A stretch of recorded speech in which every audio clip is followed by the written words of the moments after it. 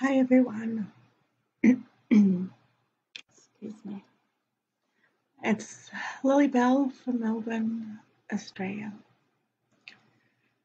So I'm pretty sure by now most of you that know of Random Guy Jeff or are friends with Jeff, you have found out the heartbreaking news that he has passed away.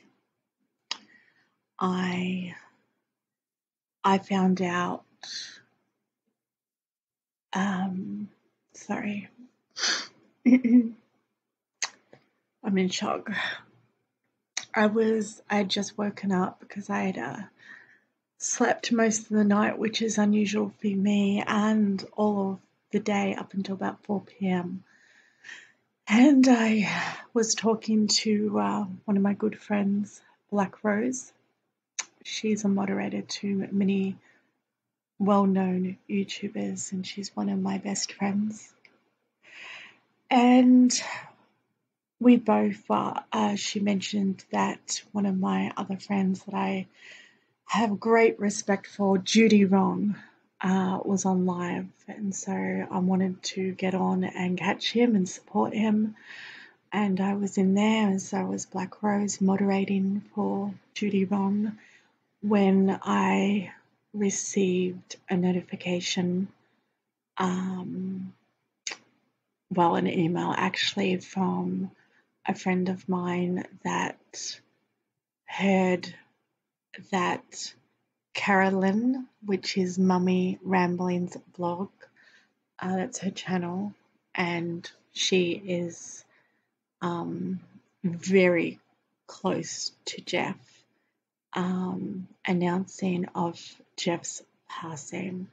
I basically dropped everything from that live and went straight over for the first time since I left the Ramblers to find out what was going on and getting as much information as I could. I am in utter shock. It was only the day before that, again, I was sleeping and I had my YouTube just going and listening to different YouTubers. And I think the thing that woke me was I ended up in the Ramblers room for some reason. It must have been a sign, or maybe Jeff even, or God wanting me to know. And I overheard Carolyn telling everyone that Jeff was gravely ill. His blood countlet was 4, and he very lucky to be alive, that they had done some CAT scans on him and found many tumors and spots on his liver, and it was said that he had stage 4 cancer. He was to be, if his blood count went up more, obviously, they couldn't have done it otherwise, a biopsy, and I'm not sure if it was a biopsy and an operation or just the operation was the biopsy procedure. So please don't quote me on that.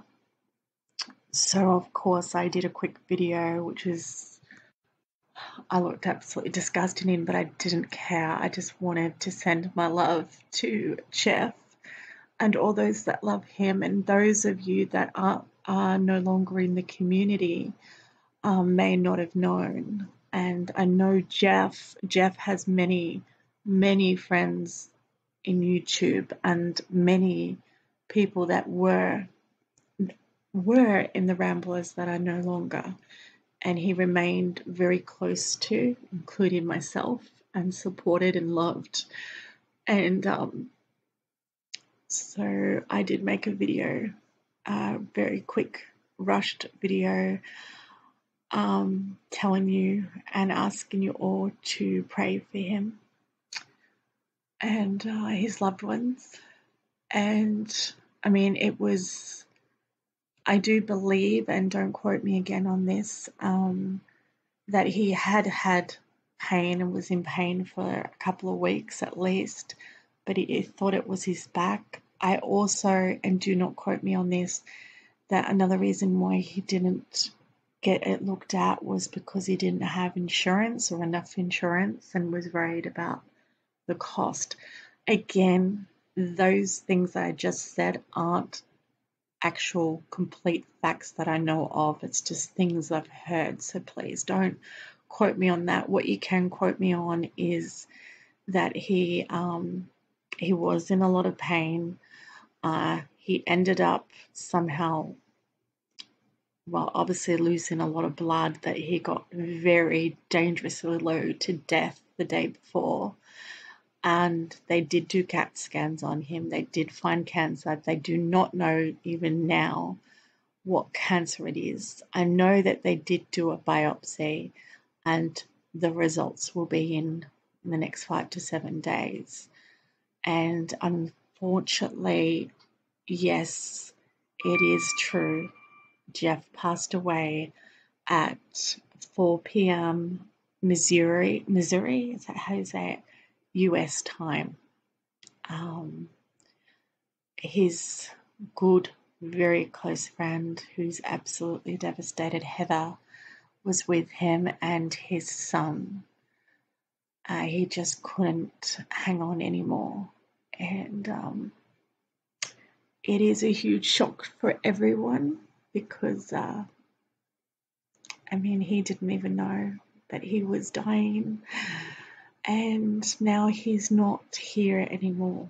It's kind of surreal. And I feel, I don't know, I'm very, very numb. I'm upset, but I'm numb at the moment. It's going to hit me more later. From the moment I heard his voice on the first live that he called into with Carolyn, I fell in love with that accent and that deep voice and the cheekiness of who he was. I could tell that he was a top guy, and I wanted to be friends with him, and it was so easy to be friends with him. Even when everything happened, which is the past now, I'm only bringing this up, that he stood beside me. Even though he was so close to Carolyn, he still stood beside me. He still supported me. He still loved me. He stuck up for me a lot and gave me some really good advice. Would comment on my videos. One was extremely long and in depth, but I loved it. One of the last things he said to me was, and you can see it because they're on my videos, is he said he can't wait to see my backyard because, he was into architecture and art and stuff, and he loved my house tour.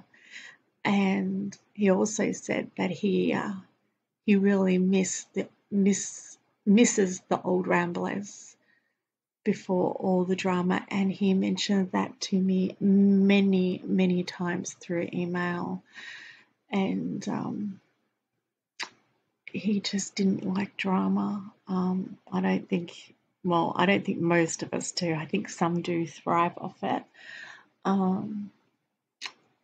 But a week ago, I believed that he would never have thought that he would, one, be diagnosed with cancer, two, be told that he's terminal, and three, that he would have passed away the day later.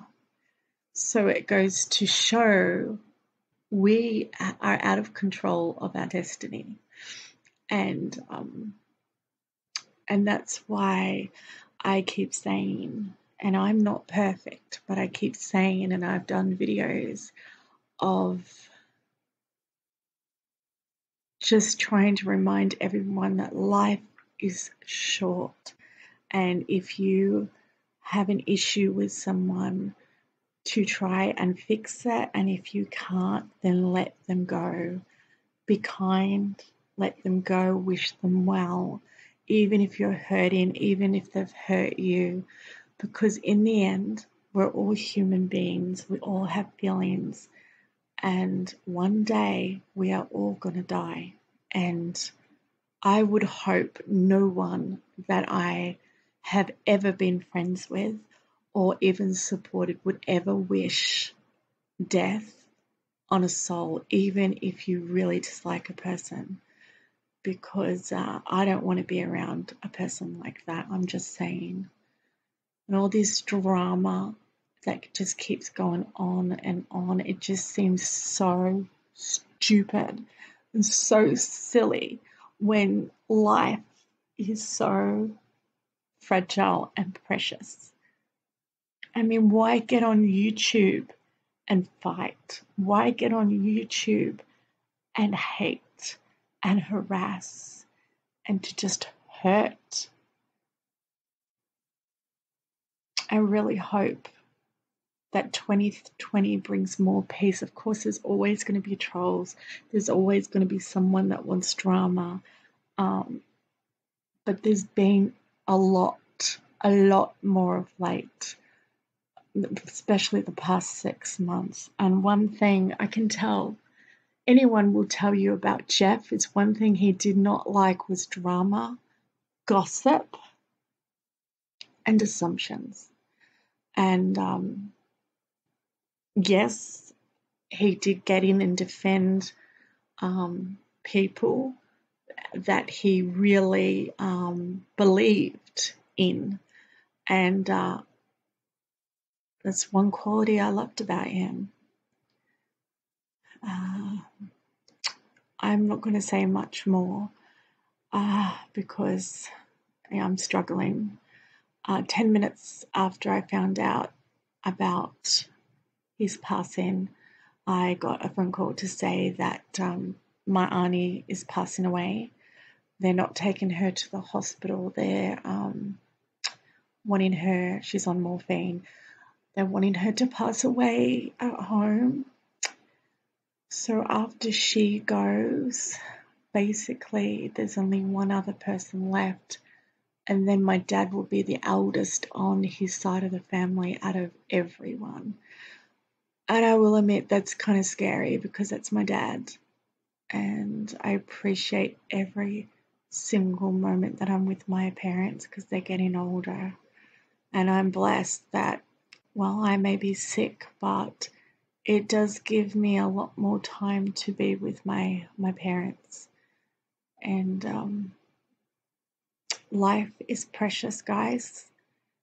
Love fully, and tell everyone that you love them. Never leave someone with a hateful message, even if it's a friend that's hurt you, that is no longer your friend. Wish them well, even if you're hurt inside. Deal with that when you in your own time, but let them go with kindness, because if something happened to them soon after, I know most of you would be so upset. Remember the times you had with your friends. Things happen for a reason. Friends aren't always supposed to be there for the long term. And if you go and look at one of my videos, which I did actually do for Mummy Rambling's blog, Carolyn, many months ago, I actually did it for her. Not that I said it, but a lot of my friends knew who I was doing it about. There's a poem that I read out, and it's something that's really helped me about losing friendships and people in our lives, and that people come into our lives for a reason.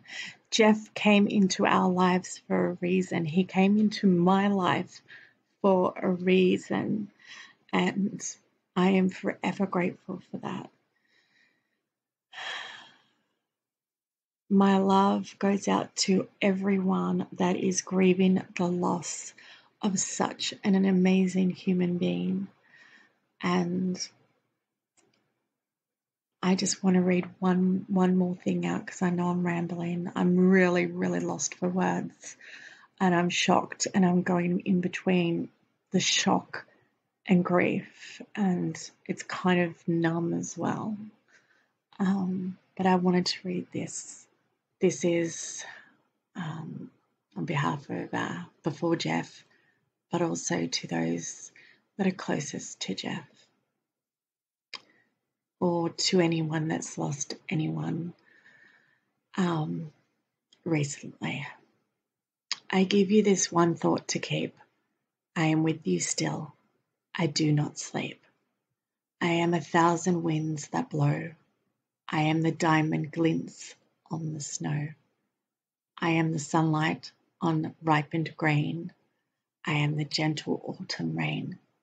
When you awaken in the morning's hush, I am the swift, uplifting rush of quiet birds in circled flight. I am the soft stars that shine at night. Do not think of me as gone. I am with you still in each new dawn. God bless you, Jeff. May you be in peace and hope to see you one day in the flesh, so to speak. You will never ever be forgotten. And thank you for being my friend. I love you, Jeff. God bless you. Rest in peace.